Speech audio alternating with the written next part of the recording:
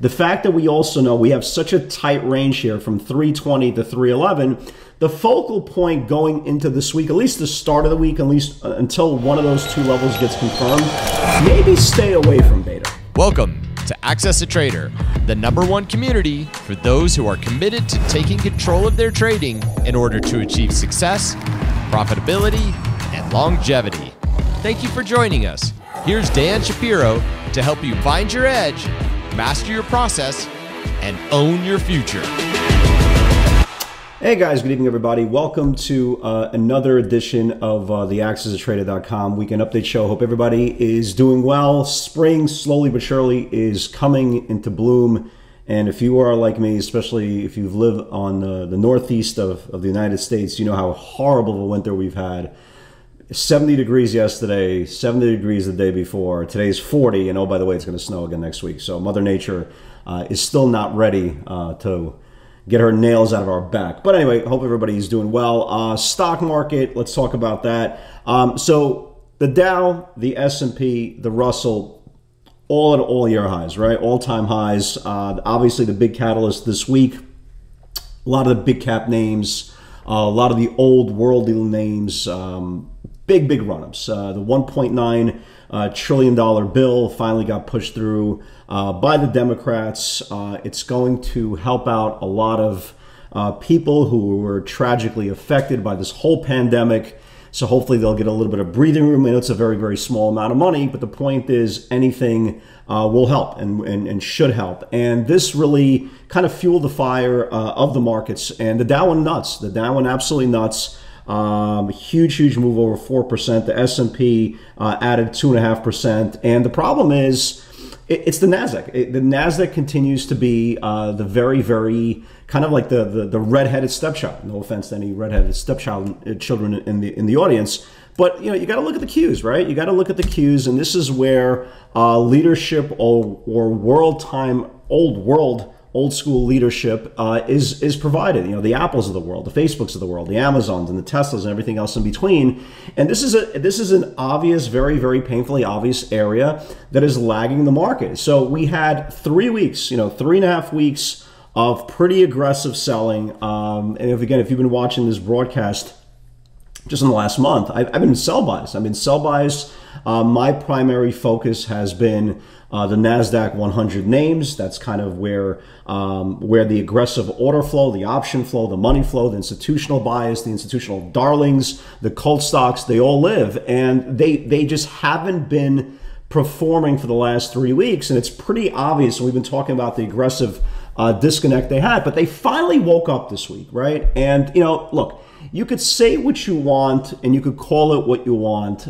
Somebody will turn around and say, look, it was a very aggressive dead cat bounce from a pretty aggressive sell-off. I mean, the Qs literally went from February the 16th from 338 and they went to, 297 in 3 weeks. I mean, this is a big aggressive sell-off. And a lot of people who were long growth stocks throughout that time, you really saw really major haircuts. Some stocks got hit for like 40%, 30%, 20%.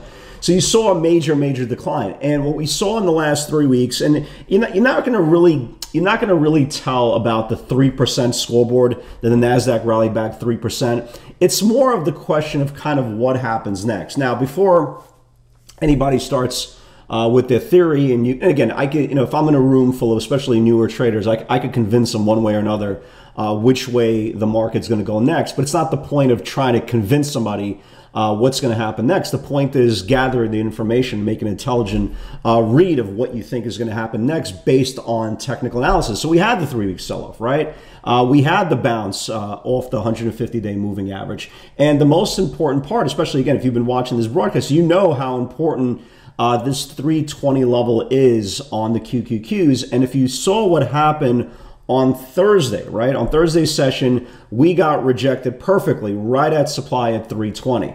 And Friday, we put in a lower high, lower low. But the good news is we did hold the rising 5-day moving average. Again, if you've been watching this broadcast, you've been trading with me for the last 11 years, in the webinar, you kind of know how important that 5-day moving average is. So the good news is we held the 5-day moving average off the bounce, right? That's positive. That's the shortest term sentiment. However, we did get rejected off the 50-day moving average, which is going to be very, very key. And a lot of people are asking, well, Dan, when can I start swinging stocks again on technology? When can I start, have a more exposure having on the books? And the question to that is very simple. As soon as the Qs start reclaiming the 50-day moving average and start building. You hear me use the word build a lot. The word build is basically a level gets taken out, and now price action needs to be taking place above that level. The longer it builds above that level, right? The word build, the longer it builds above that level, the higher probability that it's going to advance to the next supply zone. And if you do believe in the, well, look, here's the area of concentration here. It took out the 320 level, and now it needs to start making its way back into the 330. So the line is pretty much drawn in the sand. Again, I don't think we need to guess going into this week. 320 to the upside, right? Very, very. This is not a subjective number. This is not a number you should be having a wild argument with some random person on social media. This is the number. This is where we got rejected. So we need to reclaim 320 on the Qs, and then we'll start making our way to 324, where it got rejected 1, 2, 3, 4 times, right? 324, and ultimately, if that gets confirmed, we go back into the 330 level, and then obviously any confirmation or any build or any reclaim, whatever word you want to use, above 330 gets us back to all-time highs. And then the NASDAQ starts playing catch-up with very impressive moves, again, in the Dow Jones Industrial Average, in the SPYs, and even the Russell, right? Even the Russell has been doing incredibly well. For some reason, my charts are not updating. Okay, there you go. Even the Russell has been doing incredibly well. But again, the big lag is the NASDAQ, and kind of going back to the flip side of what you need to know going into this week. So if we're stuck in this little channel here, and understand one thing, the prime focus, at least on Monday, until we get a very, very clean view of which way the NASDAQ 100 is going to flow next, we understand our levels, right? 320 to the upside and 311 to the downside. We close above 320, that's green. We close below 311. There's a very, very good high probability that we're going to start retesting the lows. Now, before somebody turns around saying, there's no way we can retest the lows. Why? This has been the lagging group for a very, very long time, as everything else is taking, is taking all-time highs. So it's a very, very important number. The fact that we also know, because remember, it's all about collecting data. The fact that we also know we have such a tight range here from 320 to 311, the focal point going into this week, at least the start of the week, at least until one of those two levels gets confirmed, maybe stay away from beta, right? Maybe stay away from it. Because again, if the Q is going to trade in a very, very tight channel, right? That means the individual stocks, more than chances than not, can be trading in individual channels as well. So if you look at the individual stocks, you'll see what I'm talking about, right? Look at Netflix, right? Not here, not there, stuck in a channel. Look at Apple, right? Not here, not there, stuck in a channel. Facebook, that actually showed some strength, came right back into the channel as well. Look at Amazon, right? Everything's stuck. You can see here, and Amazon is so below. Like, Amazon's going to, they really need to split their stock. I mean, look at the channel. Look how many trees in the forest they're going to have to go through just for the stock to go higher again. It's pretty amazing stuff. Alibaba got hit on some China news. This stock is completely dead in the water. Nvidia, that, it's been a really good trader. It really, really has been. Again, it's stuck underneath supply. So the NASDAQ really needs a lot of work to do. And my focus, and the funny thing is, it actually started on Friday session. My focus on Friday was away from beta. If you look at, and we'll talk about the pivots in a second, there was not one stock that I put on the Twitter feed, right? The private Twitter feed that had anything to do with beta. Just because the IWM is so strong and there's such a big aggressive presence in the smaller priced speculation names, it's actually giving us a lot more flexibility to trade names that have nothing to do with the NASDAQ 100. And again, as much as I love trading beta, and that's kind of my prime focus, and it has been for the last, I'd say 8.5, almost 9 years out of my 21 years of trading. Listen, I'm not going to sit there on Monday watching, good value go to waste because Netflix is stuck in a channel, or or Alibaba doesn't want to do anything. I'm going to go where the money flow is. So the key is, especially if you are, if you are a trader and you have a very specific group that you trade, whether you trade, Bitcoin, again, this kind of really does represent how strong speculation money flow is. And it's almost like a mirror image of what's going on with the Russell. Bitcoin's at 60,000 this morning. It's Saturday morning. It's around 11, around 11:30. It really does demonstrate that there is no fear in this tape, even though that the NASDAQ went down 3 weeks in a row prior to this past week. There was no fear, right? At least there was no fear in the trading aspect of things. The Bitcoin stocks have been reflecting the strength from Bitcoin. You see all these NFT stocks going crazy, Bitcoin stocks going crazy. You have alternative fuel names because of the Biden administration starting to wake up as well. So there's a lot of value in other places. And I've always maintained the fact you could be very, very stubborn and get chopped up into this tech space, especially in the starting of the week, going in on Monday or Tuesday, or you could look, you could do, and I did a really thorough charting session this morning. I did one last night, and there's some really good value coming into this week, right? Really coming into this week that have nothing to do with Netflix, has nothing to do with Tesla, has nothing to do with Apple. And a lot of people turn around and say, well, Dan, Tesla is going to start its next leg up. Yeah, I mean, maybe, right? Maybe. Again, huge. It mirrored the NASDAQ 100. It's exactly the same way. We had some monster moves on Tesla to the downside, to the upside. But even on Tesla, you already know where the value is on Tesla. You don't have to guess, right? You have the channel here. You have 1, 2, 3 candles in a row. And all you have to do is look at the chart and see the top of the channel, where its supply is. If it starts confirming this channel, then yeah, maybe it goes back to the 50-day moving average around the 770 area. But it has to clear it out. You can't just say, well, Tesla's going higher. What? Based on what? Because you need it to go higher? You want it to go higher? Or somebody turn around and say, no, Tesla's going to go lower. It's going to retest the lows. We don't know yet, right? Again, we don't need to guess. The top of the channel gives you a green light. If it starts getting below the 5-day moving average, well, yeah, there's a high probability. Then it will test the bottom again. But don't guess, right? Don't guess. Don't anticipate. Nobody cares about your opinion. Nobody cares about my opinion. It's all about price action. We don't have to be the smartest person in the room. This business is not about being smart. You can't be dumb, but you don't need to be smart. All you need to be is practical. You need to be patient. You have to have a good ironclad process, and don't anticipate price action. Let it tell you what's going to happen next. And if you look at Friday's pivots, and there was some very, very aggressive pivots. The one thing you'll notice, again, the common denominator, as we've been talking about for a long time now. The game right now, if you're an aggressive intraday trader, and I've been kind of talking about this a lot, I mean, especially in the last like 3-4 months, but the game right now is pretty the same, right? Especially as speculation money goes. The formula is this: you have repeat out of the money aggressive call buyers coming in a name, one after another, after another, after another, after another, right?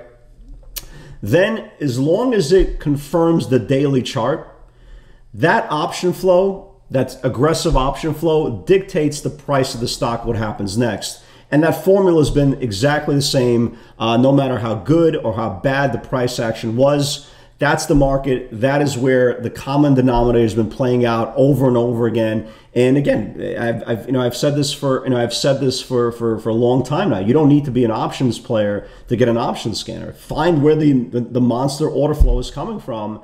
And once it starts correlating the daily chart, usually good things are going to happen. So let's talk about Friday's session, and I'll give you guys some ideas of kind of what I like for this week. And again, this is where this is basically how the day played out. I go, look, 99% of beta, okay, which is the mega cap cult stocks.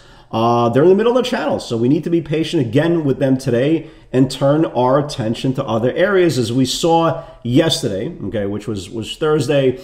Nvidia, Netflix, they finally came out of their channels and had pretty good spikes, but that's not where the attention of the market flow is. That's not where the attention of the active trader is. It's on other areas. So I wanted to make sure, and if you look at the Twitter feed, again, there's no beta here. There's literally not one beta stock here, but again, it's not the money we want, not the market we want. It's the market we have that we have to take advantage. So let's talk about about this. Dropbox, again, that was the formula. They came for the $26, $27 calls. Dropbox is a name that's been rumored for a while now for either private equity or some sort of takeover. I mean, this thing has been forever on the tongues of a lot of speculation. So Dropbox 2580, 26 needs to build. Again, the word build, it has to trade and build a new base over that level. So here is the Dropbox 2580, 26. Big move here, it went to the 2740s. I still like it for this week. If the market continues to be good, it looks like it's going higher there as well. QS I still like. It didn't trigger, but I really like this QS. The weird part about QS, if you look and you go through like the option flow, QS, they've been having some pretty aggressive bets, especially towards the summer month expiration. Somebody came in a couple of days ago for the, I think, June 85 calls. I like this chart. It hasn't confirmed yet, but look at this thing. If this thing confirms, you can see here, it's building again, right, over the 50-day moving average 2 days in a row. If it starts taking out this channel here, this thing has room to like $68. So you should definitely keep an eye on it for this week. TCOM, again, a name that has nothing to do with beta. 42 needs to build. Here was TCOM, right? It took out the 42 and went to 44. Really nice move on TCOM. Workhorse never got to the 1785, 18 area. It's still in that fight, in that fist fight with the United States Postal Service. God knows what's going to happen there. But I still like that area. If this week it starts taking out 18, it should give a move. XONE, apparently it triggered after I logged off for the day. I like this chart. 36 needs to build. Right, look at XONE. 36 needs to build. It finally got above this channel here of 36, closed at 36, 3640s. I like it. I think there's a shot it gets to 38 this week. Plantier, right? A lot of order flow as well. Again, it stopped right at 27, guys. That's the number. That's the number. I'm giving you a pretty good setup here. If this thing starts building over that 27 level, look at this PLTR, right? Look at it. This is now the second day in a row. Same thing as QS, it's closing above supply. If it starts confirming this whole channel here, maybe it gets to 28.5, maybe it gets to 30. And again, a lot of good option flow as well. Near-term $30 expiration on the name as well. Penn National Gaming, obviously the Prez, right? The whole Barstool crew. Penn 130, 150, 132 needs to build. Here is Penn, right? Took out that 132. Again, not a big move at all. We'll trade it to 33. I still like it higher. If it starts confirming this 33 area, it should get to 37. Again, assuming the market doesn't die an angry death. Jumia never got to this 50 level. I still like it for this week. Again, TCOM take on the way up. And this is the most amazing part. The Qs just did not participate. And if you look at what the Dow did, right? What the S&P did, what the Russell did. Look how many of these stocks, Nasdaq stocks, not only did not participate, they got hammered, right? I mean, again, look at Facebook, hammered, right? Look at look at Alibaba, right? Taken down. I mean, these names, it's not like they were just flat. I mean, the market was exploding, and just these stocks weren't participating. Amazon, same thing as well. So again, that's not where the money flow is right now. They're not longs, they're not shorts. We're waiting for more guidelines from the Nasdaq 100 macro. Tesla obviously never got to 666. Lenders Club, again, another perfect example. They were coming for the March 17, this was in January, February, March, April, excuse me. They were coming for the buyers are coming in, repeat buyers for the 17 calls. 1430 needs to build. Here was Lending Club, right? So it took out the 1430 and stock went to 1530s. Again, it looks like more upside there. I traded Lending Club. I traded Dropbox. Take on the way up.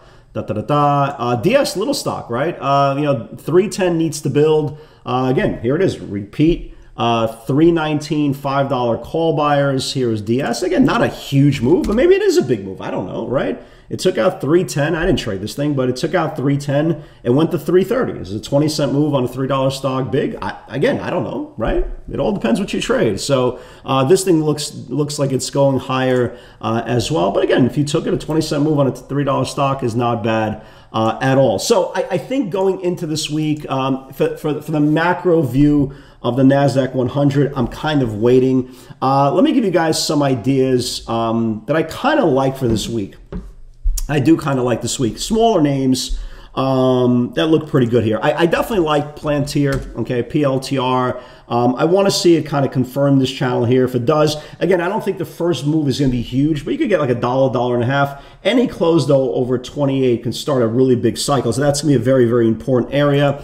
I like this CLNE. You know, it kind of goes into the whole you know, the whole Biden clean energy, blah, blah, blah, blah, blah. First close above supply. If it starts confirming Friday's channel, it has a lot of room as well. BlackBerry, right? The meme stocks have been kind of going nuts. Look at BlackBerry, right? Not horrible, not interesting, right? Really interesting. It stopped right at the linear regression line.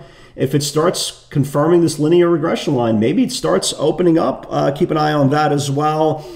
Friday with a $2.50 price target. This thing has, you know, this thing definitely has a history of making multiple day runs. Here it went from like 38 cents to like $1.70.